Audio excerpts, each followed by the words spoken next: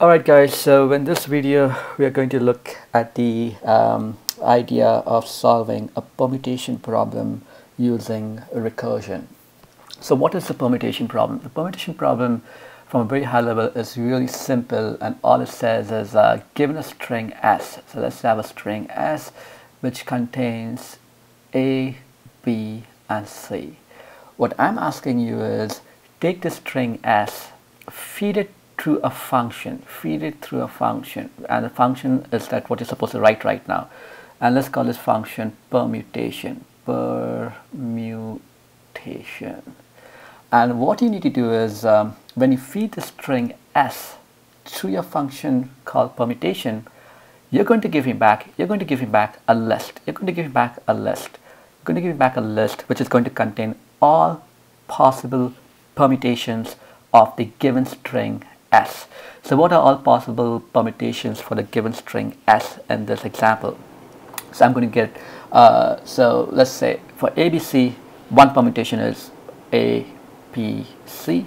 The other permutation could be B, A, C. Third could be B, C, A. And then I could have A, C, B. Then I could have C, A, B.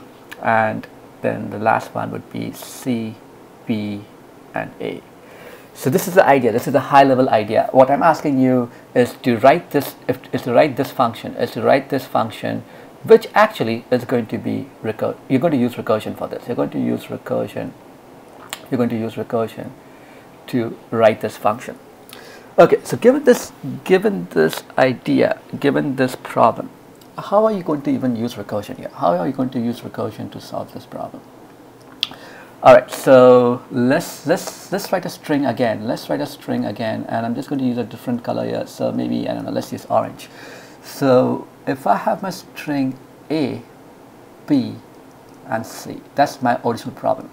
My original problem is given the string ABC of length 3.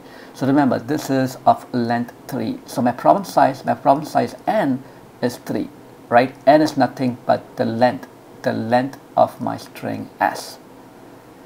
Now the first fundamental idea is that if I'm going to use recursion, I must ensure that this problem size of n is going to get reduced. It's going to get reduced at every recursive step. That's the first idea. And the second idea is that as I'm getting this problem size reduced, I must hit some terminating base clause which can be solved non-recursively. Okay, so if this is the original problem of size 3, what I could do is my recursion could be that to get the permutations of my string ABC, what I'm going to do is I'm going to split this up into two pieces. Let's say my first piece is in this blue and the second piece is in this green, and all I'm going to say now is that to get the permutation on this entire string ABC, the solution to that is going to be, first I'm going to get all possible permutations for the string BC. Alright, so if I take this blue part, which is a smaller problem, and if I can somehow get all the permutations,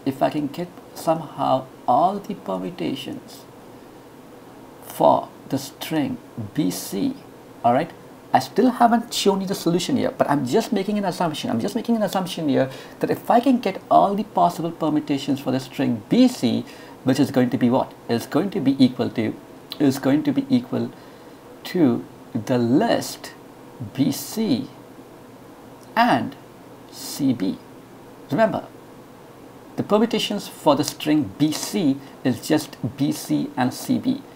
If I can somehow get this list of all possible permutations of a substring BC, then the original problem of getting all possible permutations for the string ABC is somehow going to be this idea. I'll take first BC from here. All right. And what I'm going to do with BC is I'm going to first position my character A. I'm just going to place A at the very start. Okay, so that's ABC. Then I'll take my string BC again, and I'm going to position B and C in this fashion, but I'm now going to take my A and I'm going to put it right in the middle. Okay, and then I'm going to take my BC and position A at the very end. Okay, so see what I've done here. I've taken the first permutation of my string BC, which is BC itself, and I'm positioning A at the very top, and then, sorry, not at the very top, but at the very start here, and then I'm positioning it somewhere in the middle, and then I'm going to position it right at the end, and I'm going to use the same idea. I'm going to use the same idea for my second permutation, CB. So if I take CB, and if I can position A at the very start, and then if I can position A at the middle, so if that's CB, and if I can take A and position it right in the middle, and then if I can take CB and position A at the very end, look at what has happened here. What has happened here is that by positioning A at the very start and the very middle and the very end for all the permutations of the smallest string, I have now got back all possible permutations for the original string A, B, C. All possible permutations for A, B, C is right inside this green cloud here. ABC, BAC, BCA, ACB, CAB, CBA, which is exactly what matches this output that I was originally trying to get at. Okay, so this is, I'm just, what I'm doing this video is give you a very high level intuition even without getting into the Python's code base. I'm giving an intuition here that I've taken my original problem of size 3, I have reduced it to a problem of size 2. Remember, this is a smaller problem of size 2 here. This blue string BC is a smaller problem of size 2.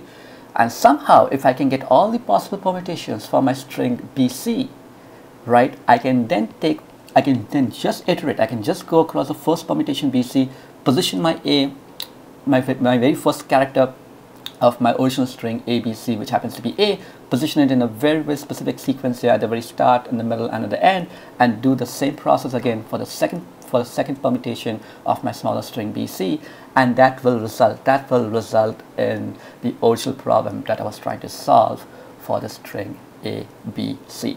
In the next video, we're going to take this idea and we're going to start putting this into Python and see how I can come up with a recursive solution.